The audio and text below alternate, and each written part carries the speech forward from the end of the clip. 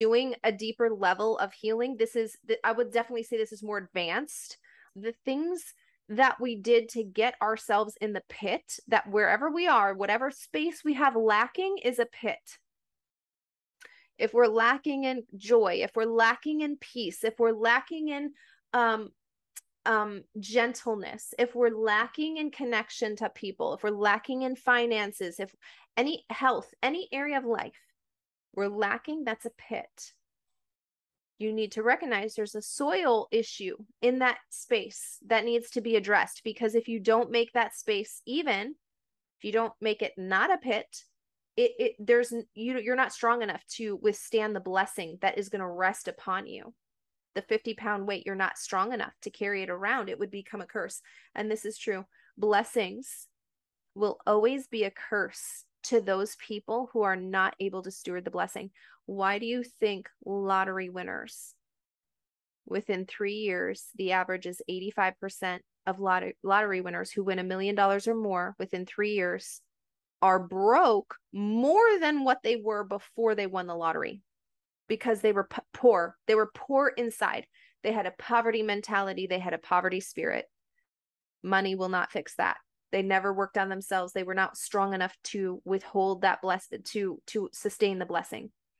They couldn't withstand the pressure.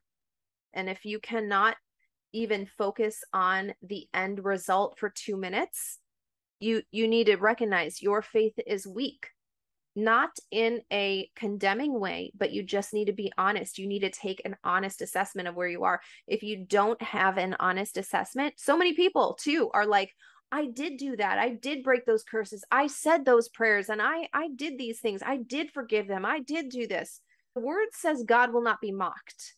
What that means is that his principles are true.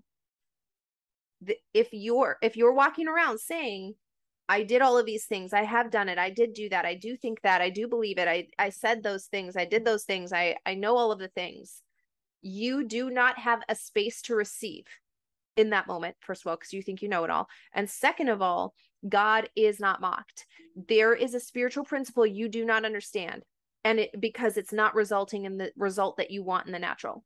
There is something that you're not partnering with in the spirit first. That's like saying, my apple tree isn't growing any apples. It's like, okay, well, let's take a look. Did you water it? Yes. Is it getting enough sun? Yes.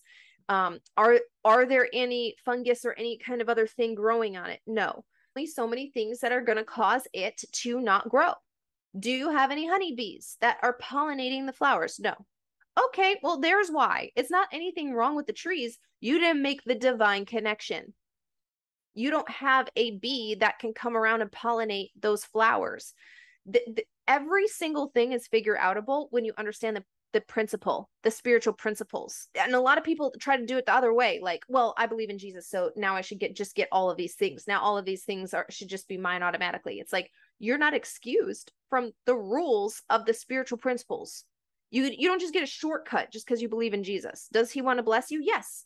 But he's not going to bless you because you just think you deserve it. That's entitlement. And of course you're worthy of it, but it has to come from a place of true identity, not from a place of poverty, because you understand that type of thinking, I deserve it, entitlement, is poverty. The spiritual principles still dictate the natural rules. So in other words, that tree is going to grow, whether it's on the ground of a coven or on the ground of a church, is the same. The one on the church isn't like, well, I'm planted on the property of a church. I get to the shortcut. Make me big straight away.